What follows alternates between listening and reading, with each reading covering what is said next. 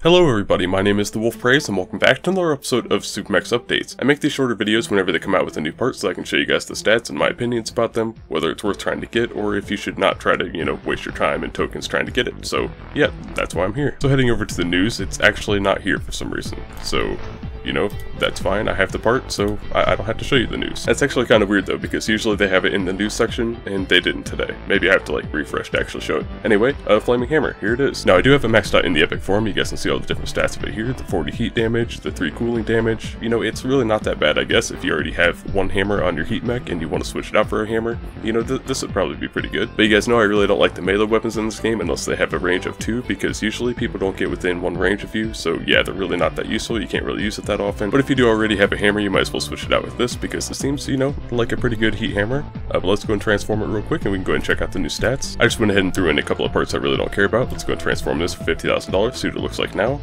It pretty much just looks like the Warhammer / backbreaker, but, like a heat weapon.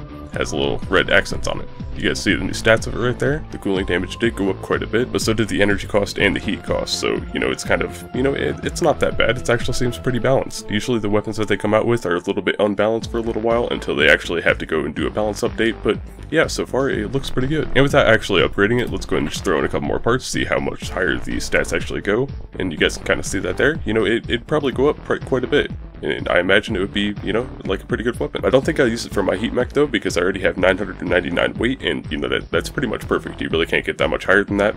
And plus we just have all these other weapons that I'd like to upgrade first. And like I said, I just don't think the melee weapons are that useful if they only have a range of 1. The only melee weapon that I use is actually on my energy mech, which is the Bright Roar, but I use that because it has a range of 1 or 2, so it's a little bit more useful. And if you guys would like longer videos of Supermechs, just go back and watch some of my other ones. I believe I have like 60 videos up of it, and they're usually between like 10 to 12 minutes. So if you guys like longer videos, go watch some of those. Again though, the portals are really useful to be able to get more legendary parts that you can make mythicals and all that greatness, so even if you don't want the hammer, it's pretty useful for actually getting legendaries and epics, so yeah, definitely go on it for that. But I think that will be it for today's short video of Supermechs updates. I hope you guys did enjoy. If you did, make sure to leave a like down below and subscribe to join the pack, because we're pretty dang cool around here, if you guys ask me.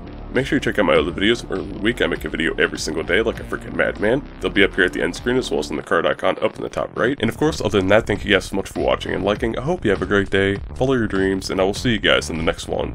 Take care, and stay awesome, guys.